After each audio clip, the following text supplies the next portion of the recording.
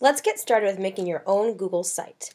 First, you'll want to log into your Google Drive or your Gmail and click on the grid at the top right of that browser, and from there go to Sites. It should land you on a page much like this, and you'll see the Create button to the left. Click to create.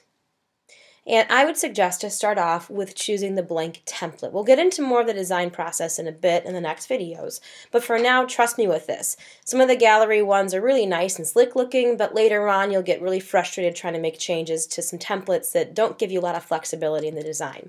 You'll want to name your site, whatever you're going to be using it for. I'm going to call mine SCN Digital Media. This will be a course page for my classes. Under More Options, you can give your site a category, like I might call mine Art Education, Technology and Arts, and you can add more descriptors as you want to. Maybe I could add SEN or North, so that way it's searchable within the organization. You'll also want to give your site a description.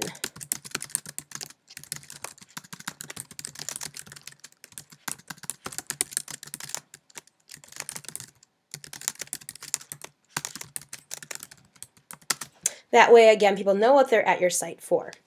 Go ahead and click Create. As your site is generated, it's going to bring you to your home page. And from here, we're going to look at creating our next pages and deciding on our site hierarchy.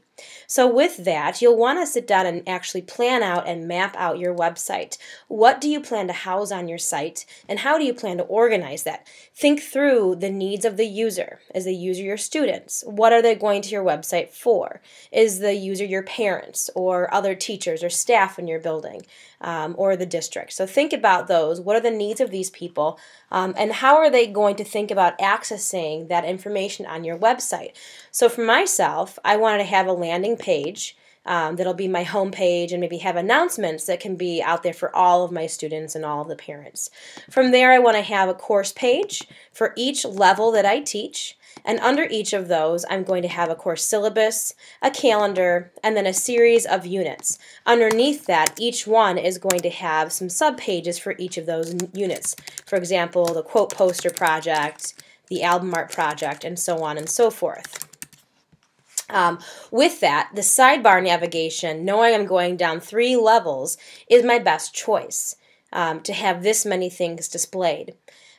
If I wanted to have more than 3 levels displayed that actually cannot be displayed in a horizontal navigation bar, you can only go down 2 levels of drop-downs on a horizontal nav bar. So I'm going to keep that horizontal nav bar for myself just to have a home page link from my own website, back to my school's website, and back to the district's website. So knowing this and having this mapped out, knowing what my end user is going to need and how to best organize that information, I'm going to go to my site and actually start to make these pages.